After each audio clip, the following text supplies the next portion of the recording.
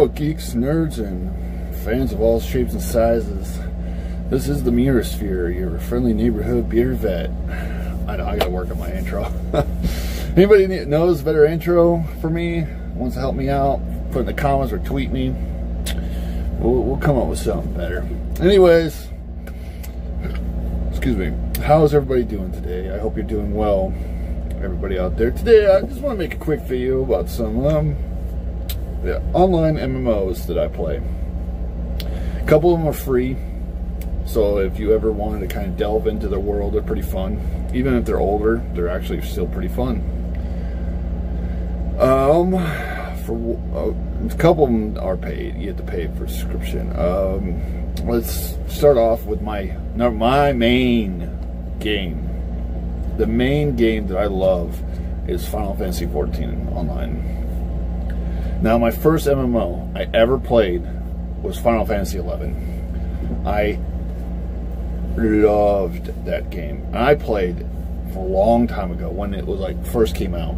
So I was doing the Dune yells for hours, you know, looking for party, and you know, that was hardcore MMOs back then. You know, people say WoW was hardcore. 14 was hardcore. Holy crap. Oh my god. Or no, sorry, not 14, but 11 was hardcore.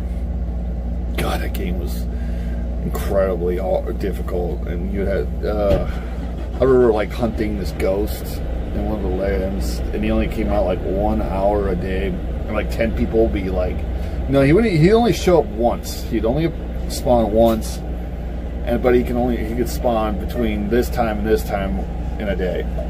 So people would just spend hours hoping to get it, because it would drop a special item that would sell for tons of gold, or gil, or whatever it was back then. It's been a long time since I played that game. But 14 started off really not very good. 1.0 I did play. I got to about level 20, I think, on a character, and I just couldn't go on. I just couldn't do it. It was so repetitive, and it was so boring.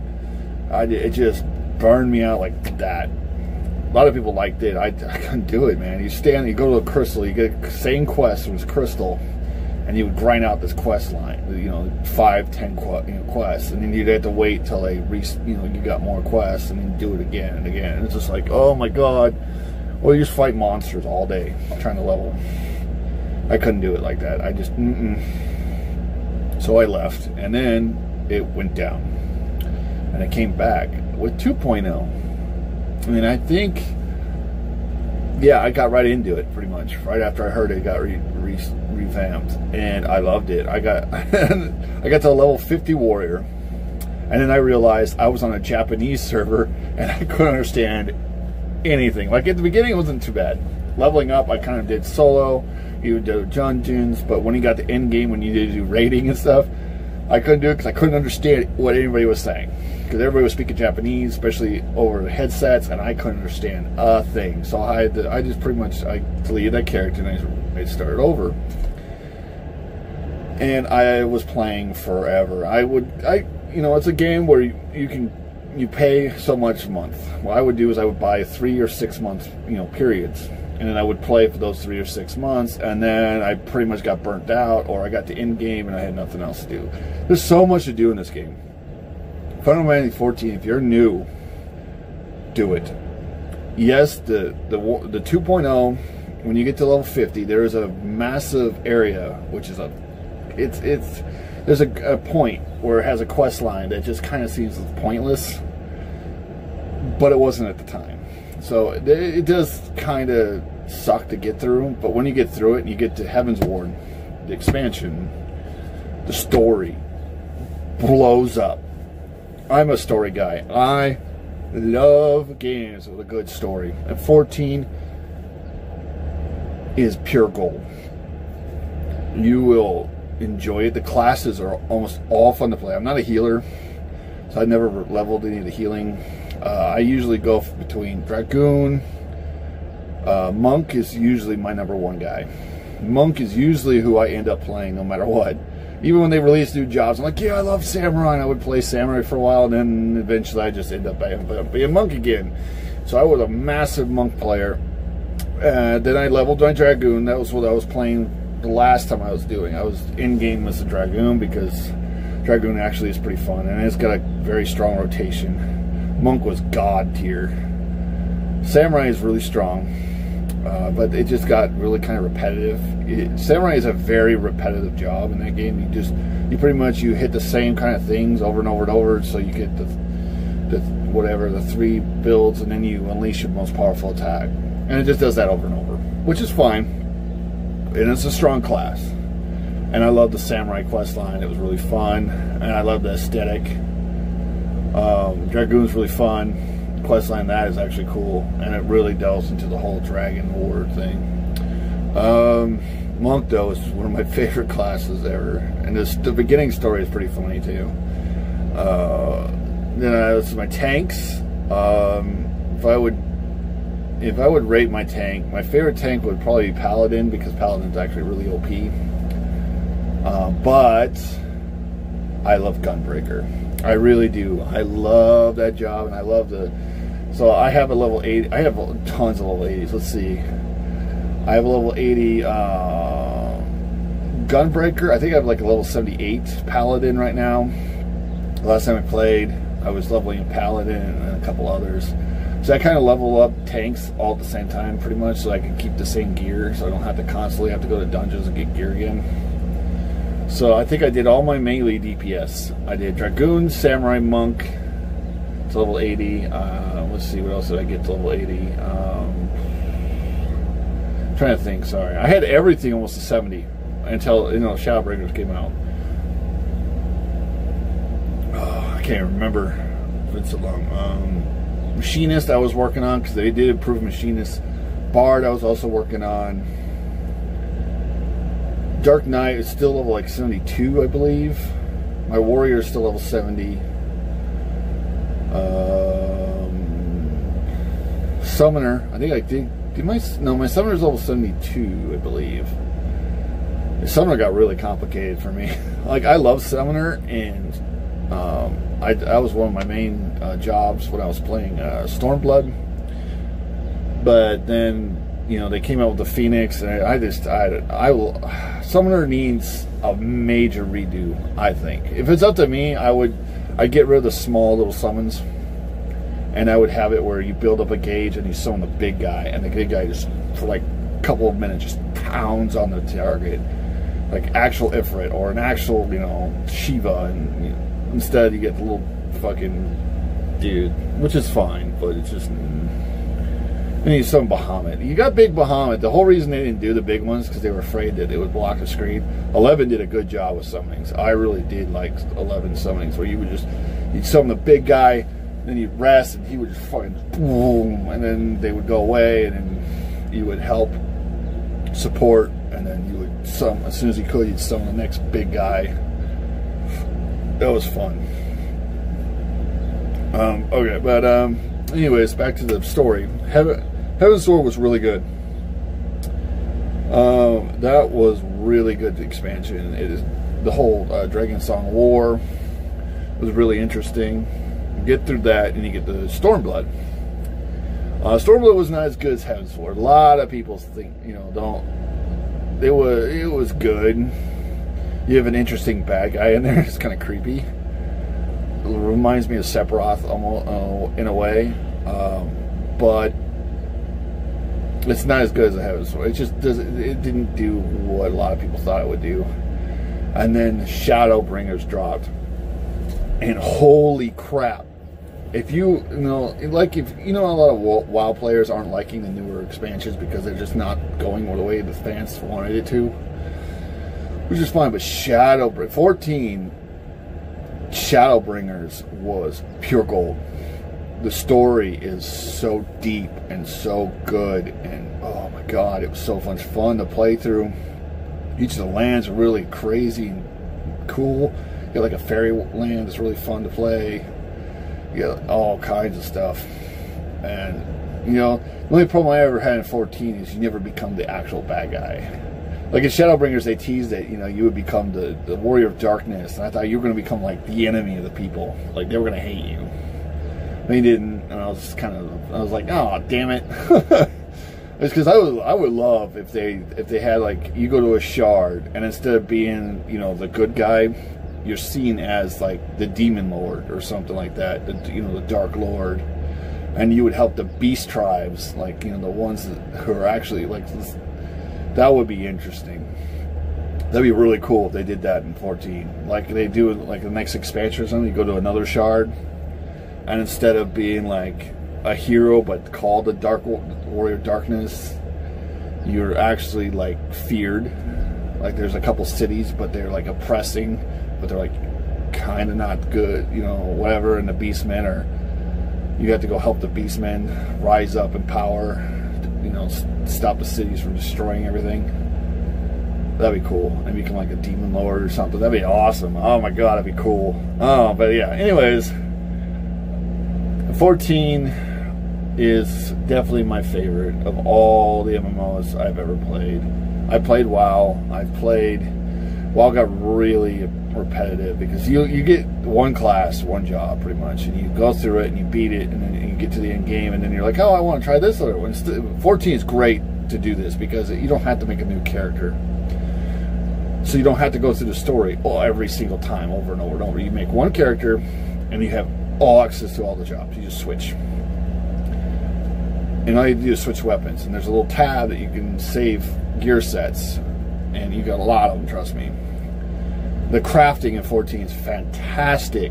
You know, I got all my gathering up to, I think, 70 something. I think all my gatherers are up past 70. So I got it. I'm going to probably get on here probably the next big patch before the expansion comes out. I think the last big patch they do, and then, you know, before the wait for the expansion, I'll probably get back on. Because I think I stopped in like January, I think is when I stopped playing. So it was like right before the last patch. Because I just got, MMOs have a thing where they're a lot of fun, they take a lot of hours.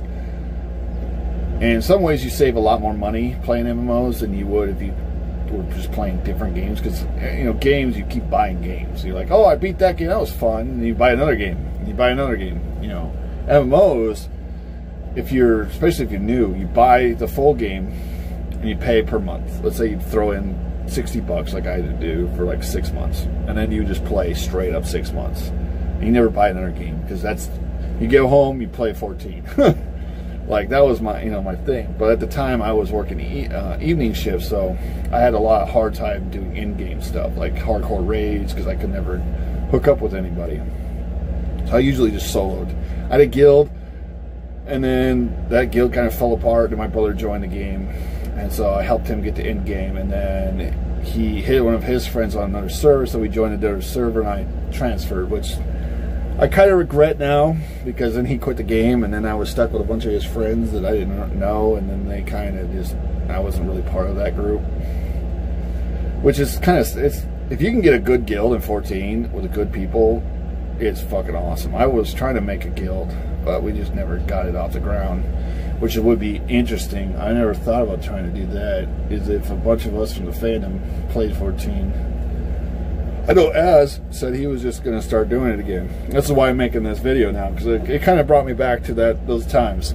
Alright, so enough of 14. The other MMOs I do play right now is I kind of delve into a couple of the free-to-plays.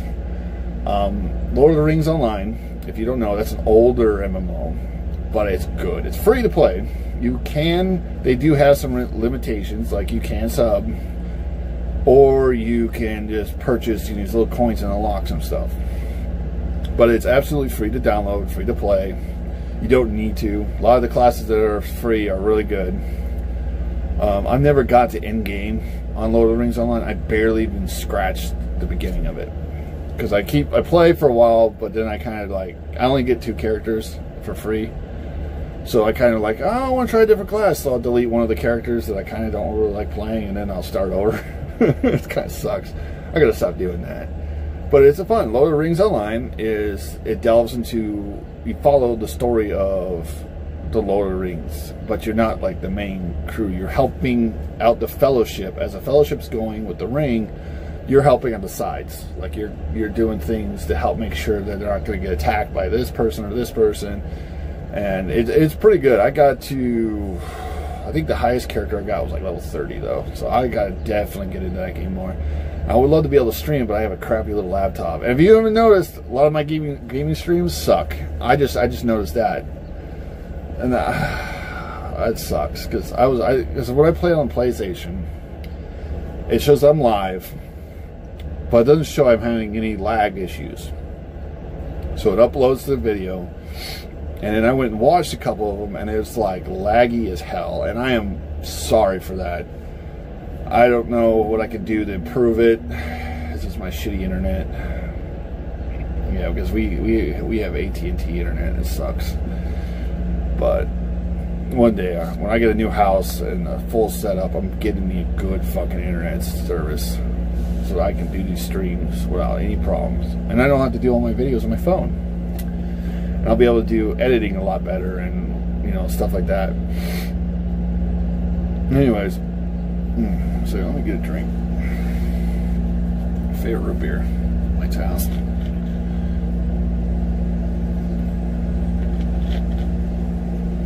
Oh man. Anyways, I have it. Lord of the Rings Online. It's really fun. You can play hobbits, you can play dwarves, you can play elves. You can unlock Bjorning, which is like the bear guys. You can unlock Warden is a pretty strong class. I haven't unlocked that one. I need to because I really want to play it. You get a sword, or not a sword, but a shield and a spear. They have a bunch of them. Their healers are like minstrel, which is like a bard, but it's better bard. This is what I think is funny is in 14 the bard is more of an archer than an actual bard. You don't play as much music, but in Lord of the Rings, the minstrel, the bard, all you do is play songs to heal, to improve people, and it's a lot of fun. So if you ever want to just, you know, kill some time, I suggest get that game. If you like Lord of the Rings, it's an older game, so the graphics aren't like top 14 level, but it's a really fun game. And you get to meet like Gandalf, you get to meet Gimli, you get to meet, you know, all the cool characters. So if you just want to delve for free and have some fun, I suggest that one. Another one that I was playing that I kind of stopped playing is the Star Wars Online game. I paid 3 months sub to it. It wasn't much. It was like 20 bucks. And I played for like 3 months straight. And I got my Jedi Knight all the way up to the end, pretty much, of the game. It was fun. It really was. I beat the story at him. I was doing you can pick Empire, you can do it, you know, Jedi. And that game really delves really fun into the Star Wars universe. And if you ever want to have a good story with Star Wars and the EU, let's just pick it up. You know, it's free to download. It's mostly free to play. You can unlock. It's better if you have the sub because you get a lot of better stuff and you have access to all the expansions. You don't have to buy any expansions. So you won't be, and if you do go for free, there's still it took me, I think, almost 2 months to get to the main story before I went to the expansions. So you got a lot of free stuff, a lot of time you can play. Let me think. What other games do I play? Neverwinter. I kind of get in that game every once in a while. That game isn't as, I don't know. It's one of those free online games that has a store and has all this stuff, and you can buy a lot of cosmetics and stuff. But I just don't understand that game as much as I wanted to. I love R.A. Tolkien, or not R.A. Tolkien. Sorry, R.A. Salvador.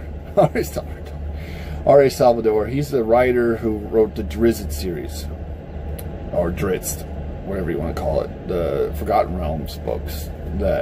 And this game is pretty much in that world. And I love those books so much. It's one of my top favorite series. If you ever want to get good fantasy books, look up Forgotten Realms, the R.A. Salvador Drizzt, or Drizzt. I always call him Drizzt, but you probably just call it Drizzt. I don't know. But it's about a dark elf and, you know, his journeys, and it's really fucking good. And it kind of delves in that world. It's a Dungeons and Dragons style game, and it's fun. It's just, I have no idea what I'm doing. Like, it's got a quest line. It's pretty much linear. You keep going. It's an older game, and I just never really delve into it. I never really got into it. That's a game I would have to play with a lot of friends to really get into it. So if you do play that game, and if you ever want to hit me up, you know, say, hey, why don't you come with us? We'll help you get in the game. Do it. I have a Twitter. DM me any time of the day, or comment here on YouTube. Neverwinter it's pretty cool. I think I have a ranger. I only got 2 character slots in that too, so I got a ranger and like 1 other, but I'm not very far into the game. So if I want to start over, that's no big deal. Then we got, let's think, the final game I'll go over is ESO, Elder Scrolls. Excuse me, Elder Scrolls Online. I decided to download that about a month ago. Again, I play it on and off because, you know, I do like the Elder Scrolls series. This is not the same makers as Skyrim and stuff like that, so it's a lot different. And yeah, it has a different combat system. It's different than the other MMOs I really play. It's not too bad though. The story is pretty interesting. I do have a lot of problems with that game though. This is my honest opinion. I hate that they start you off every time they come out with a big expansion, they start you brand new there. I understand why it is, so that you can join new friends. Like, say you join with this expansion, instead of having to do all the other content before like 14 has to do, you just jump right in. But the only problem is that now you're not with the actual story of the game. You're like off. And I like games where I am from point A to point F of the story. I want to start at the very beginning of whatever story it is and work my way through it.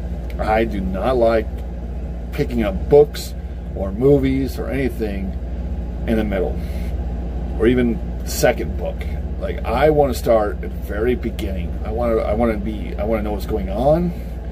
I want to know everything. And the problem with ESO is when you start like that, you start a new game, everything that's been going on the whole time is still there. Like, that storyline is still happening. But now you're just like thrown into the middle of a story, and it's like, what's going on? Who's this? Who's that? Who's that? And they don't explain anything because it's already, you had to go back, and I don't even know how to go back. I wish they could just give you an option. Like, hey, do you want to start off with this expansion, or do you want to start a game with the first thing and work your way up to the story? I think that would be the best way to do it, because then I would have a lot more fun playing that game. Because then I would pick the beginning and just work my way through. That game you definitely want to be subbed to, because if you're not, it's going to cost you an arm and a leg. Because that game, everything costs. They have a store. They have a lot of cosmetics, a lot of mounts, a lot of housing. You want a house, you got to get it to the store. They give you a free one, but it's like tiny and it sucks. If you want a cooler house, you got to go to the online store and get like these things, so much money. And when you sub, you actually get a bunch of free coins and stuff to pay on the store, which is fine. But then they got the expansions. There is so many, because they have like main expansions, and then they have story expansions. And if you're subbed, you get the story expansions for free. So all the the main things, except for the main big expansions, you have to actually buy the newest part of the game to get those big expansions, and that sucks. And it's not cheap. I tried to calculate like the free to play, and just trying to get enough coins to buy some of this stuff. Oh my god, it's horrible. But yeah. So I subbed. I think I got like a month left, maybe. which kind of sucks because I barely played it. I subbed for 3 months, and then I played like a week, and then I kind of was playing other things. So yeah. So that's the last online game I was thinking of. Can't think of any more that I've been playing. I know there's some out there that you can get if you have Xbox or you're on the computer, but well, you know, okay. So you can get Neverwinter on PS5 or PlayStation, or I don't know about Xbox, but I know PlayStation and computer. I know you can get 14 on computer or PlayStation. I wish they would open up for Xbox, because that would make the market even bigger, and a lot more people will play Xbox. I know a lot of people play Xbox, would love to do it, and they have crossplay, so you can play with people in 14 who are on computer when you're on PlayStation, which is great. I love that, because I hate games that I'm like, I'm on the PlayStation, my computer can't handle shit, and then my brother plays an online game, and I can get on there, but they don't do crossplay, so I never get to play with them. That sucks.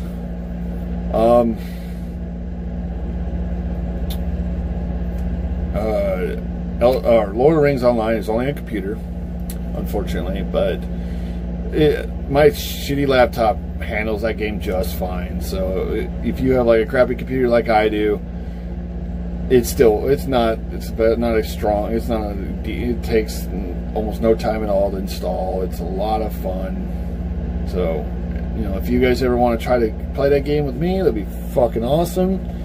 I love Lord of the Rings, if you know, because I do a lot of Lord of the Rings stuff in this channel, and I want to keep delving into that world and that lore far more than I ever know now. I probably will start really getting into the Lord of the Rings lore.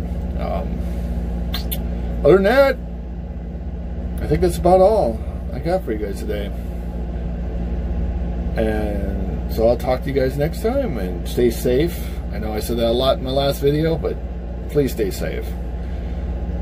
I'd hate to lose anybody from the fandom for, you know, stupid reasons.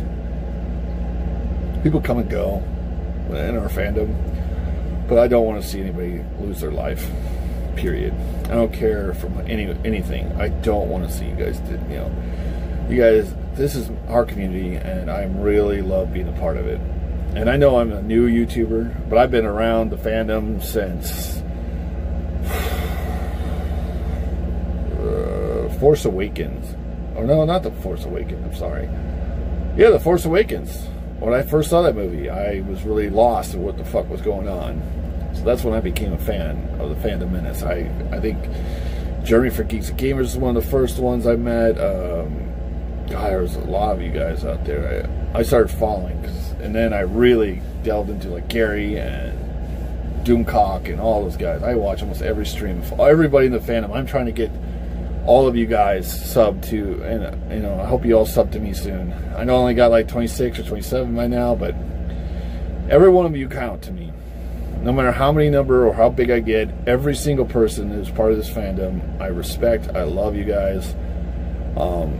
That's why I'm creating my book series, is because I want to give you guys something new, not just for me, but for all of us. And I hope I'll see you guys out there. This is the Mirror Sphere. This is me, Daniel, talking to you all, and I can't wait to see you guys out there. All right, enjoy.